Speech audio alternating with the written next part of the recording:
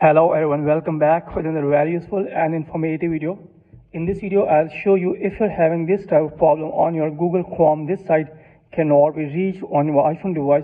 So if you're trying to browse anything on Google Chrome on your iPhone device and you are having this type of issue on your iPhone device on Google, then here in this video, I'll show you how you can easily fix this problem if you're having this type of issue on your iPhone or iPad device.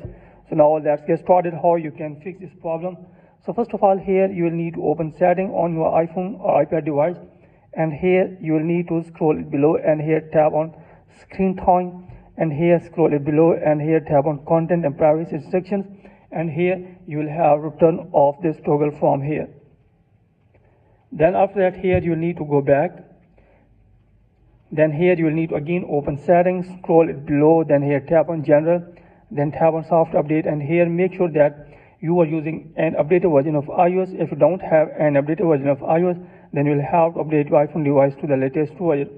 Then after that, check the problem fixed or not. If you are having this type of issue again and again, then here you will have to make sure the internet strong connectivity.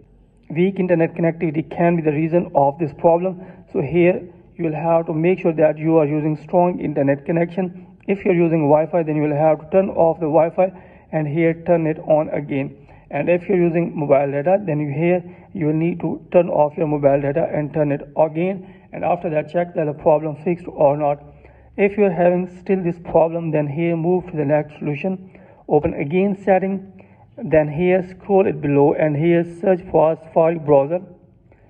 So here you will have to search for Safari browser. So here is Safari browser, you will need to tap on this. Then after that, you will see this type of interface. Here you will need to scroll it below, and here you will have to search for clear history and website data. Here you will need to tap on this. Then here you will have to select all history, then here tap on clear history.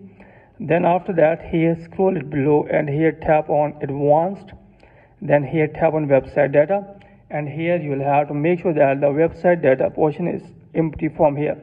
If here is any data, you will have to remove all those data. Then after that, here's the option of block all cookies. Make sure that this toggle should be disabled from here. Then after that, close this. Then here you will have to force restart your iPhone device by tapping on the volume up button, then volume down, then the press power button until Apple logo appears. Then after that, hopefully after all these settings, your problem will be fixed and you will be able to use Google Chrome on your iPhone or iPad device. So that's it from this video. Hopefully you like this video. If you like this video, then please subscribe my channel and also press the bell icon so that you can get my all upcoming videos. Thanks for watching this video.